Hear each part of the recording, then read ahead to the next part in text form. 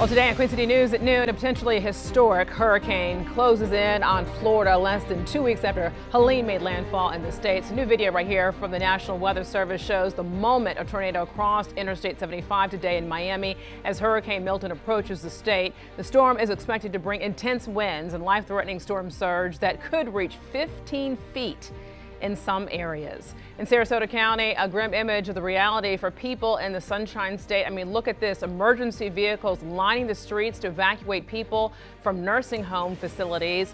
More than 7 million people are under mandatory evacuation orders right now, and officials are now warning residents not to bank on the storm weakening.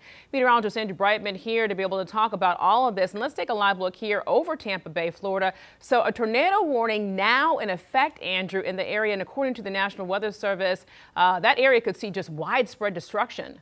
Yeah, really concerned about both severe weather and also the impacts that we're going to be seeing from Milton with the wind and the rain that's going to be moving on in here across the Carolinas, as we've been talking about for the entirety of this storm system. We are not expecting any impacts from Milton. We've got the fall weather here across the Carolinas, and it is not going anywhere. We got cooler temperatures on the way once we get to your Thursday and Friday. And of course, Milton will be making landfall here in Florida a little bit later on today. The latest with the tropical satellite, the storm is weakening.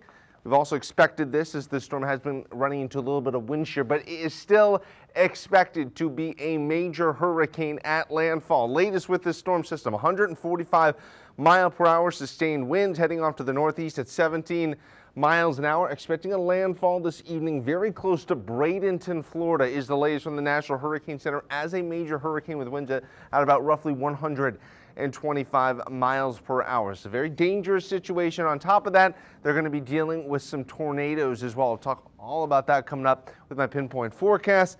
Pinpoint satellite here across the Carolinas, just a few high clouds, but otherwise a beautiful day on the way for the region. All right, thank you, Andrew, for that. All right, this is a live look here over the White House as President Biden was scheduled to visit Germany and Africa. Well, he canceled that trip to focus on what he's now warns that could be the worst storm to hit Florida in a century. 15 counties with more than 7 million people are now under mandatory evacuations. And the Pentagon says that they've now moved high water vehicles and helicopters to Georgia ahead of the storm in Florida.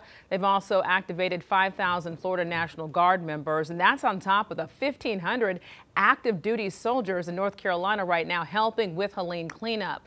FEMA is also hard at work right now ahead of Hurricane Milton. In a briefing today, officials discussed measures that they now have in place to keep everyone safe. Take a listen. In addition to the teams we still have on the ground from Hurricane Helene, I directed additional search and rescue, incident management, power assessment, and medical facility assessment teams into Florida and the surrounding areas pre-landfall. We've also moved millions of meals and liters of water into the area for Floridians. And FEMA and the state have been in close coordination on where we pre-position our resources to best support their needs.